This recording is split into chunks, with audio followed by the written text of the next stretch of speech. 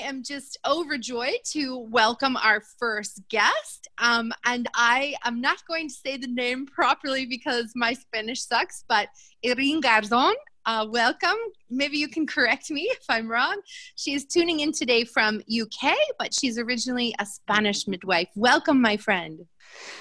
Thank you very much, Agustin. Irene, that's how you pronounce my name in Spanish. Irene, yeah. But I tend to answer to anything because I understand it's difficult. So anything I know more or less that sounds like my name, that's okay. That's fine. I'm delighted. I was thinking, I don't want to talk now. I just want to listen to the others. It's just like, I hope my time goes really quickly so I can keep listening to all the speakers you've put together. So it's really, really nice. I'm really honored to be here. So yes, I'm from Spain. I wanted to be a midwife since I was 12. I saw a cesarean section then. My dad was an obstetrician. It was a time when they put women under general anesthetic, and she was already asleep when I went in. I'm not saying how good this was, but this is what happened. And then the midwife took the baby away, and I was just like, wow, who is that? I want to do what that woman's doing. And so I started nursing because that's the only way you can become a midwife in Spain. You have to be a nurse first, and then you specialize as a midwife after. And after I was a nurse, I came to the UK to work as a nurse, and ended up studying midwifery here in the UK. I loved it from beginning to end, but I could see that I was very different from most of them. I could see that everyone, the UK is one of the countries where midwifery is stronger and we have got more autonomy and more independence, but I could see it still, there wasn't that much of it. So I could see that people in general are scared of birth. And I remember once I was like a junior student and somebody rang the bell and I went inside and it was a senior student. And she was, the lady she was with, she was delivering, the head was crowning, she was standing up and she was so nervous because there was no midwife, not anyone there. And she said, do something, get someone. And I just went in and stayed by her side, just helping her and telling her, don't worry, it's okay, you've got this. Somebody will come, but if they don't, it's better that you're with someone else than on your own. And I trained in Birmingham, which is a very international place. So I learned so much from so many different cultures, but I learned overall about respect and making your voice be heard. People listened to what I had to say. So then after a while, after working in the UK, I went back to Spain, and that was just, well, not a shock because that's my country and I knew how things were, but it's in the way, as you were saying, that women are very, midwives are like under the doctor's rules. They are the ones who say what needs doing, and the midwives are like nurses that work for them. So the law in Spain, we are defined as autonomous practitioners. However, the vast majority of midwives do have a really hard time when they actually want to practice autonomously.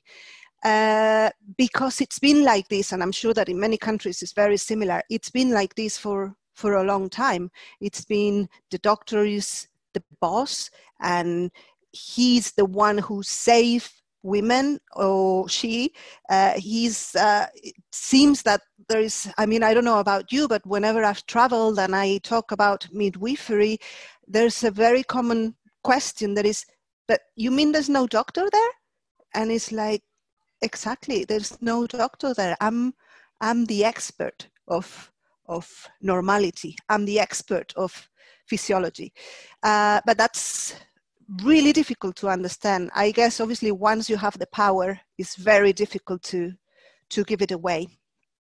And so when I went back to Spain, every day was a battle, because obviously I just couldn't understand how everything was so standardized. It was like a conveyor belt for birth. Is this what women said or asked for? It was just, no, we don't do that here. No, you just have to comply with what we've got. And home birth was not, well, I was going to say not legal. It was, there was so many little home births that they didn't really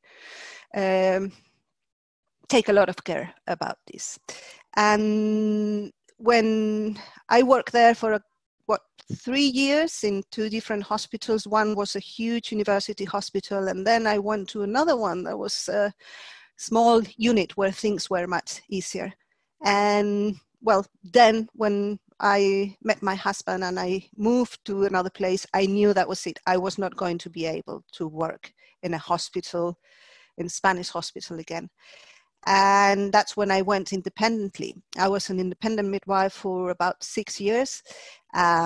Women in Spain have to pay for a midwife if they want to have a home birth, but they don't have to pay if they have the baby at the hospital. Those have been the best years of my life, of my professional life, because I said yes to everyone. And meaning usually women who wanted to have a home birth, it was because either they had had a horrible experience before, or because what they wanted couldn't happen. Like they had had a previous cesarean section and they were telling them another section, it was the option, or a breech baby, or anything, that it was just like, no, you come to the hospital and we do what we want. You don't have a say on this. So while I was an independent midwife, I accompanied a lot of women who were over 42 weeks, a breech delivery, women who had had no antenatal care because they chose to do it this way. Obviously they had looked after themselves, but they were women who had previous cesarean sections. And then I gave birth. I have 2 daughters. I gave birth to them without any assistance, and that was just wonderful. After that, we went to Bangladesh, and we were traveling, and I got a job in Bangladesh to help them develop the midwifery career. And I learned so much from them, and I still have a lot of contact with these Bangladeshi midwives, just to help them get into global midwifery and to understand that it's not just what happens in their country, but how there is this huge network of midwives, how we can support each other, how we can be together. And after Bangladesh, I was there 1.5 years. I came back to the UK. I started working in a hospital because I had to. I had been 11 years outside of the UK, and it was just, if you want a job, this is what you have to do. And it was in labor ward, which for me was just like, after being an independent midwife, after being in Bangladesh, just going back to labor ward where everything again is very standardized, and these are the protocols and this is how we do things. It was a little bit hard. But then I moved into a birth center, and then I went to university. I've been teaching for the last 3 years. At the moment, I'm only working part-time there, and I'm developing training for midwives worldwide, but trying that the midwives in the developed countries who have more access and more resources help, like in a symbiotic way, to pay for the training of the midwives in developing countries. And it's I think it's necessary. It's like some of you, not all of you, but now on Facebook, that people are being very active, and I ask questions like, what would you say to a woman who is over 42 weeks? And it is mainly for these midwives who don't have that much contact with the outside world to see what the others are answering, see how midwifery is connecting all of us together. I think it's really important. This is something I always tell my students, and I tell everyone. Midwives are the experts in normality, in physiological birth. And don't forget that, no matter who you are discussing this with. Because usually we become very little when an authority, someone who, even if we are working independently, and then we have to transfer a woman to the hospital because of whatever the reason, we tend to feel very, very little, and we're afraid of the other person having more power, more authority. And as I said, we are the experts, not others. What I usually say is like, women are the only people who go to a doctor when nothing is wrong with them. And if you are with a friend and they said, I'm going to the dermatologist, or I'm going to the ophthalmologist, the question will be, what's happening? Are you okay? Is there a problem? But we have got this very clear, I'm going to the gynecologist. That's normal. That's something that you do. And it's not normal, because doctors, medical doctors, should be there for when things are not happening, are not going well. When there is something going wrong, where there is a pathology, that's when doctors should come in. And usually when we talk about normal birth, you see that the people tend to say, whenever you are arguing something, it's like, we've got the knowledge. We are the ones who know how to hold that space. We are the ones who know what we need to provide women for them to have a safe birth.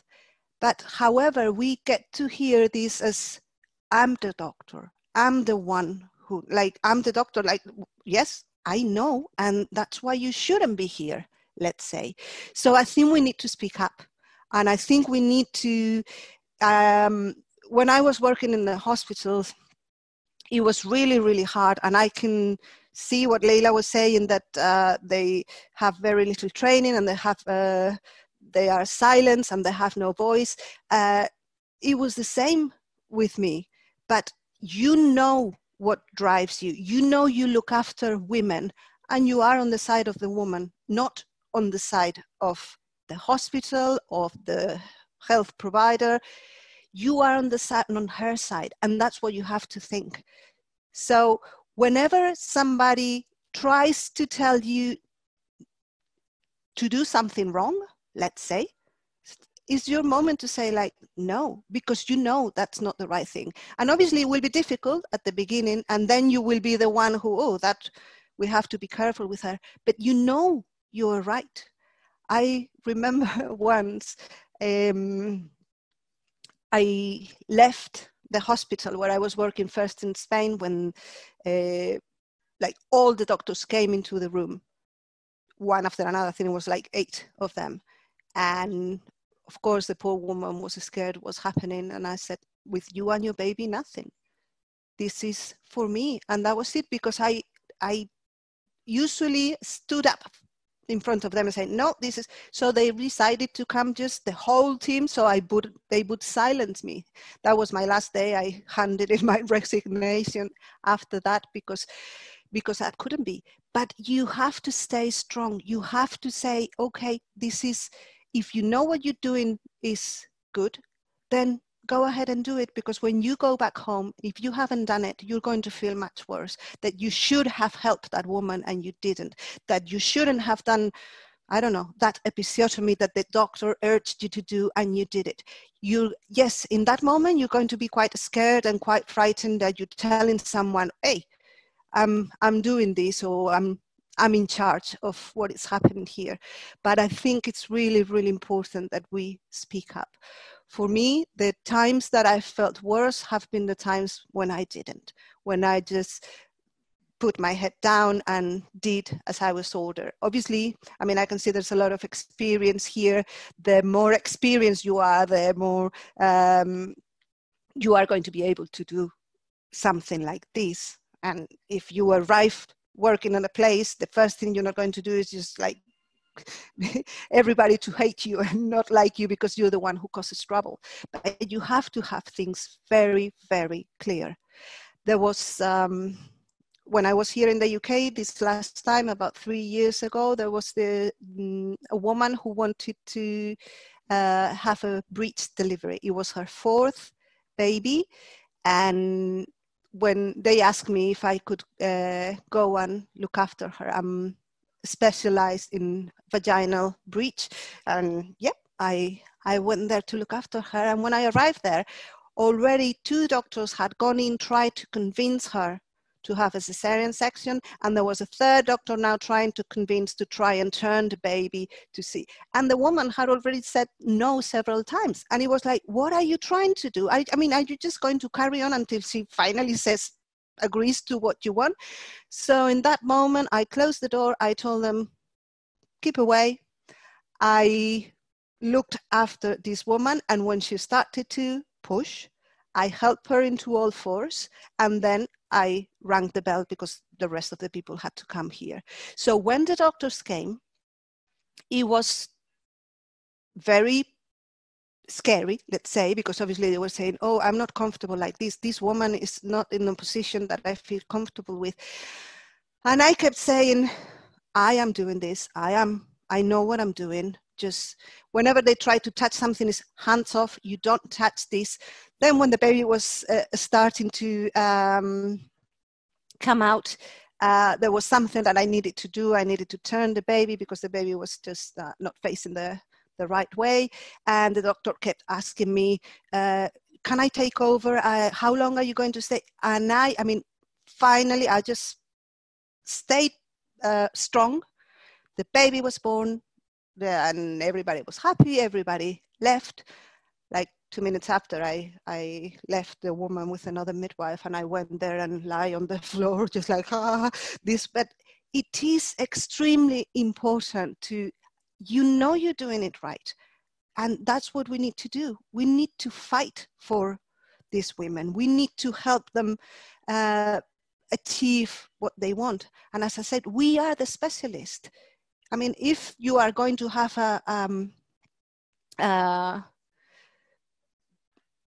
I don't know, if you want to have a house, you would go to an architect. And if you want to build something, you would go to an engineer. So if you want to have a baby, and if you go to a midwife, it's like nobody goes to a doctor when they're healthy. And this is how we have to make our voice valid and our voice heard. I want to read you a story that is, just tell me if, I mean, I'm just going to change the screen, and just let me know if you still see me or hear me. I guess so. But yes, you can just do with your head, and I'm happy to. Yeah, okay, so you can hear me and see me. So this story, it's by an Argentinian author that is called Jorge Bucay, and it's called The Tale of the Butterfly. My mom was the daughter of a peasant couple from Entre Rios. She was born and raised in the field among animals, birds, and flowers. She told us that one morning, as she was walking through the forest picking up fallen branches to light the furnace fire, she saw a warm cocoon hanging from a broken stem. She thought it would be safer for the poor larva to take him home and adopt him in her care. When she arrived, she put it under a lamp so that it gave heat and put it close to a window so that the air was not lacking. During the following hours, my mother stayed by her protégé, waiting for the great moment. After a long wait, which did not end until the next morning, the young girl saw the cocoon tear and a small hairy leg appear from within. Everything was magical, and my mom told us that she had the feeling of witnessing a miracle. But suddenly, the miracle seemed to become a tragedy. The little butterfly seemed not to have enough force to break the tissue of its capsule, no matter how hard he tried. He couldn't get out through the small hole in his ephemeral house. My mother could not stay without doing anything. She ran to the top room and returned with a pair of delicate tweezers and a long, thin, sharp scissor that my grandmother used in embroidery. Taking great care not to touch the insect, she cut a window in the cocoon to allow the butterfly to emerge from its confinement. After a few minutes of anguish, the poor butterfly managed to leave his prison behind and stumbled towards the light from the window. My mother tells that, full of emotion, she opened the window to say goodbye to the new arrival on his first flight. However, the butterfly did not fly away, even when the tip of the tweezers gently brushed against it. She thought he was scared by her presence and left him by the open window, certain that she would not find him when she returned. After playing all afternoon, my mom returned to her room and found by the window her motionless butterfly, the wings stuck to his body, the stiff legs towards the ceiling. My mother always told us how anxious she was to take the insect to her father, to tell him everything that had happened and to ask him what else he should have done to help him better. My grandfather, who seemed to be one of those almost illiterate sages who walk the world, stroked her head and told her that there was nothing else she should have done, that in reality the good help would have been to do less and not more. Butterflies need that terrible effort that breaking their prison means to live. Because during those moments, explained my grandfather, her heart beats with great force and the pressure that is generated in its primitive circulatory trees injects the blood into the wings. I've lost it. Okay. Which does expand and enable it to fly. The butterfly that was helped out of its shell was never able to spread its wings because my man had not let him fight for his life.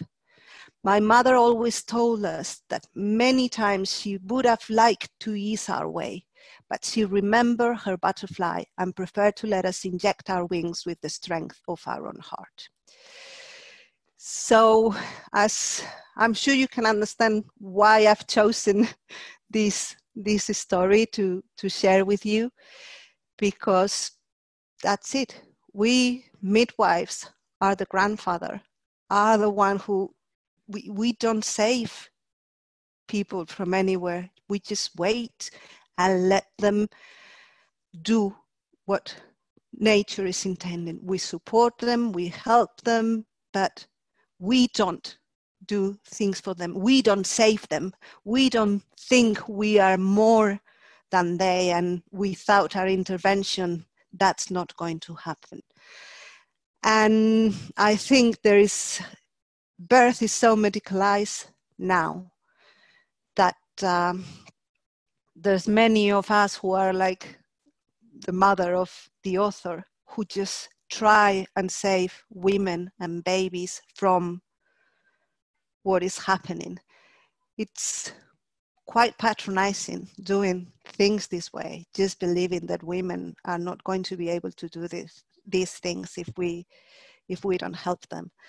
And I don't know if I can share this story. So they will, I don't know, Agustin, will there be like a folder or something where we can add things, or is just going to be? Yes, if you send me the link, I Okay. will include it in the show notes. Okay. The link to where we could read this online, not the whole poem, but where it is. Okay, I don't know because it was translated, but I'll see if I can. We'll message. Yeah, exactly. Yeah. Fantastic. Very good. And another thing I wanted to tell you, when I first started working at the university, I'm not a doctor. I don't have a PhD. I don't have a master's. I'm just a midwife. With a lot of experience, but like my studies, I've just got a degree in midwifery. And when I started working at the university, I joined this course with a lot of people from also other lecturers to learn how to teach, let's say. So it was full of professors and people with doctorates, and after 4 or 5 days together, we were going to have lunch together. And I was so happy to be able to share time with them. And as I said to you, there's like, I really want my time to go so I can listen to the others. Obviously, you learn much more by listening than when you talk. You don't learn anything, but when you listen. So I was so excited to listen to these people and to pick the brains and see. So we sat, and one of them asked me, I had something about women, listen to women, and somebody asked me, what does that mean? And I started talking about midwifery, why we should listen to women, and then I didn't have lunch. It was one question after another. They kept asking me questions. They were completely amazed by birth, by what happens. I was talking to them about hormones, about what happens in the mother and the baby's brain when they're born. And this was so enlightening for me, when I was actually looking forward to meeting these people, and they just, I didn't hear anyone talking. I really wanted to. It was just, they kept asking questions and more questions and more questions. And I think that's one of the things that we should never forget. As midwives, we do have so much knowledge, and this knowledge is so fantastic that we should share it with everyone. And I think this is me. I don't know if we answer any questions or if people have. It's so great. You are such a dream. Everyone is just shouting your praises. We've heard thank you. Lots of Shireen has said, you are my Shiro. And wow. Morgan has said, good job, very good webinar, and awesome and incredible and so beautiful and wow and thank you. And wow. That was just lovely. Thank you so Fantastic. much. Thank you. Thank you so much. Yeah, we're so honored to have you in this circle and to, just hear your wisdom. What you're creating in the world is just exceptional. Fantastic. Thank you so much. I was so looking forward to meeting all of you and to be here like last night. Well, finally it's tomorrow. So I'm really happy. And I'm really looking forward, as I said, to hang up, switch off my microphone and keep listening to you. Thank you, Agustin. Okay. Thank you, Leila, for this amazing webinar that you've put together. I'm really, really happy. Thank you for starting us off on such a beautiful note. Fantastic. Thank you. Thank you for your nice presentation. It was so much helping for other midwives to feel more passion about what they are feeling, and they get more heart touching with your work. Thank you so much. Thank you. Thank you very much. Thank you too.